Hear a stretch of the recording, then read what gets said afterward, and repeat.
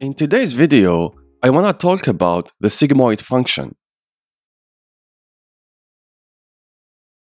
The sigmoid function plays an important role in the context of logistic regression. What do we mean by that?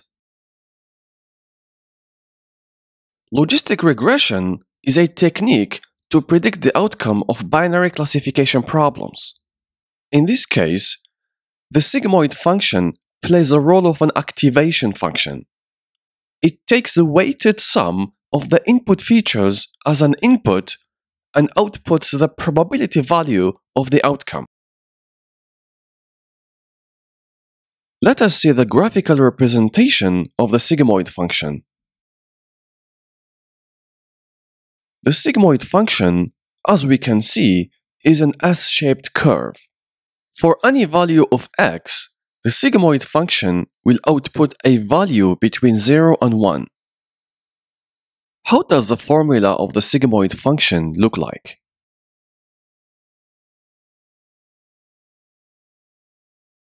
The sigmoid function, which is denoted by the Greek letter sigma, is given as 1 over 1 plus the exponential of minus x. Here, the exponential of minus x is the inverse of the well-known exponential function. How does the plot of the inverse of the exponential look like? Let us plot both the exponential and its inverse on the same graph. As we can see, the inverse of the exponential has the same profile as the exponential function. The only difference is the inverse exponential is flipped with respect to the y-axis.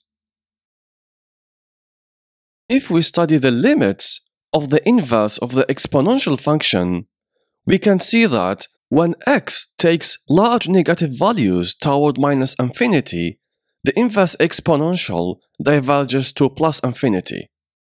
On the other hand, when x is close to the value of 0, the inverse exponential converges to the value of 1. And finally, when x goes toward big positive values, the exponential vanishes toward 0. Based on the limits of the inverse of the exponential, we can now compute the limits of the sigmoid function. Let us first start with the limit when x takes negative values. In this case, we already know that the inverse of the exponential goes toward plus infinity. And since the rest of the terms are constant, we end up with 1 over infinity, which goes toward 0. This means that the sigmoid function goes toward 0 when x is negative.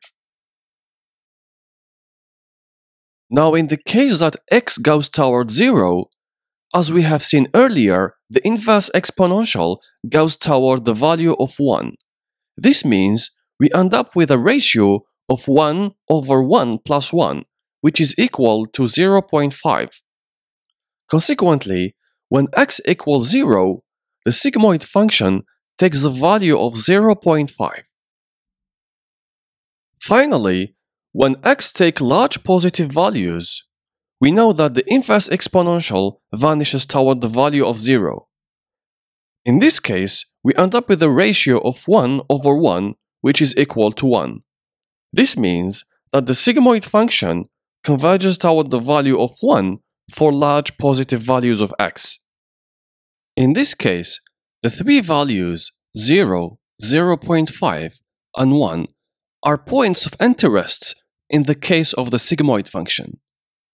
Now that we know the profile of the limits of the sigmoid function, let us go back to the graphical representation of the sigmoid function.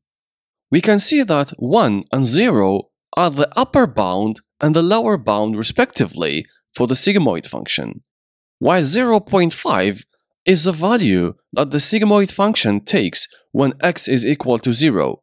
We say that the sigmoid function has a squashing effect. This means that for any value that x takes, the value of the sigmoid function is always between 0 and 1. To show how the sigmoid function is used to make predictions, let us consider the use case of a binary classification problem of a dog versus cat picture. In this case, the decision boundary separating the two different classes is a straight line and can be represented by the following formula. If we want to know the probability of any point on this line, we need to apply the sigmoid function.